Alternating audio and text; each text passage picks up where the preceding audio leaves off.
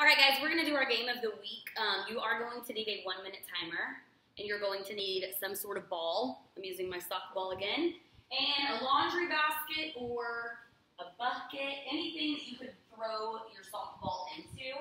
I'm going to try to rig this up so y'all can see it. Kind of limited for space with this activity. I want y'all to see my laundry basket. Okay, so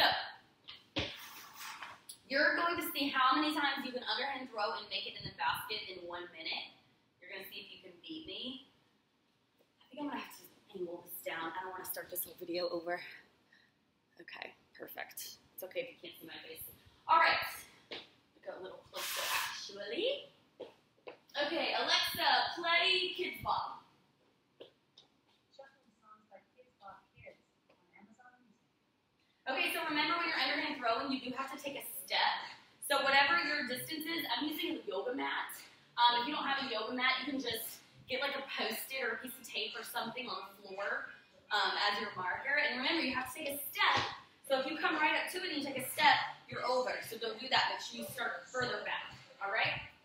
Here we go, 1 minute.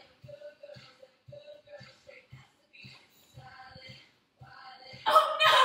It went under the couch! Y'all are gonna probably beat me. How do they let me be a PE teacher? Okay, I'm gonna do this one. Finally! 1. Make sure you're keeping score. Maybe have somebody keep it for you. 2. Just needed to warm up.